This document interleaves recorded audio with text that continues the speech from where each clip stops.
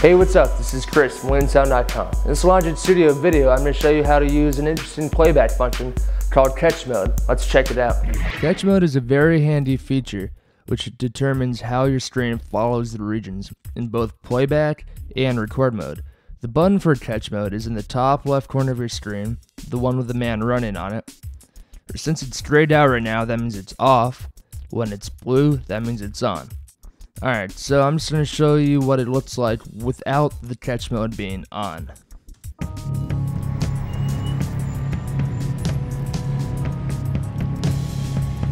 Now notice how the string did not follow the scroll.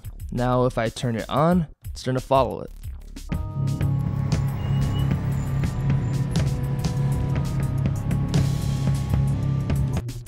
And so on.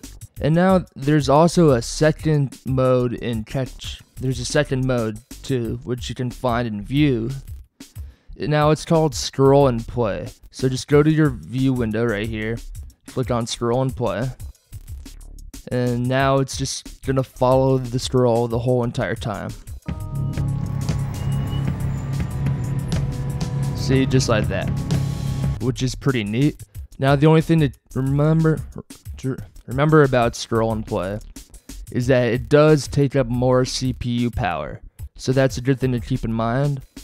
And now it's going to stay in scroll and play until we go back to view and click out of scroll and play.